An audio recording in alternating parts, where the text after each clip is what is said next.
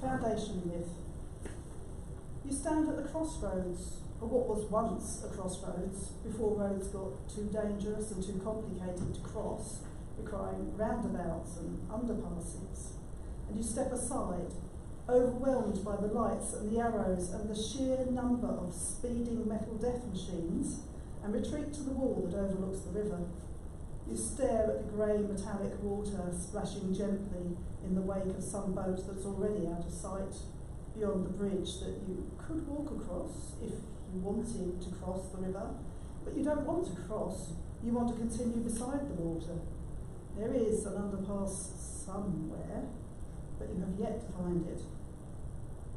Somewhere, in the silt and debris at the edge of this river, there is the print of the foot of the first woman who stepped into the waters and judged it shallow enough to ford, long before the river was squashed into this narrow, deep, rapid course.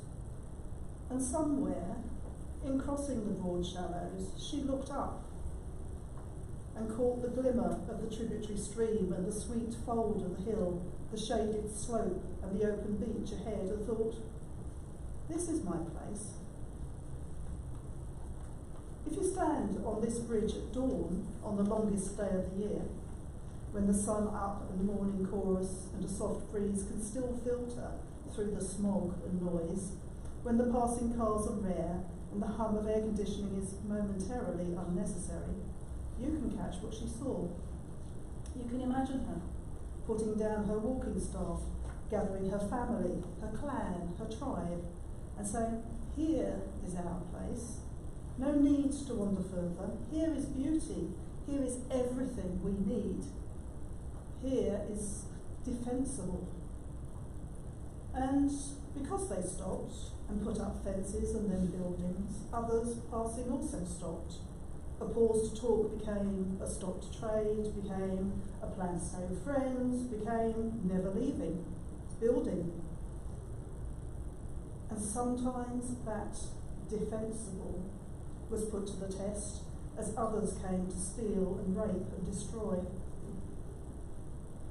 Through those meetings and destructions and rebuildings, their place grew, and over millennia it grew to this, the crossroads where you paused a year ago, a decade ago, longer, and thought, my place, and put down your walking staff and stopped to talk, to trade, and gradually gathered a family, a clan, a tribe, saying, our place, and building and welcoming strangers like me, willing to share.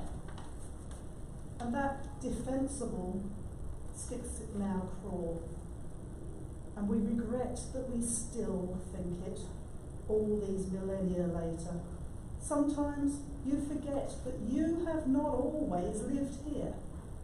Sometimes you need to step into the footprint of the first woman and see this place, our place, anew, and put aside defence for the openness she saw on that opposite shore.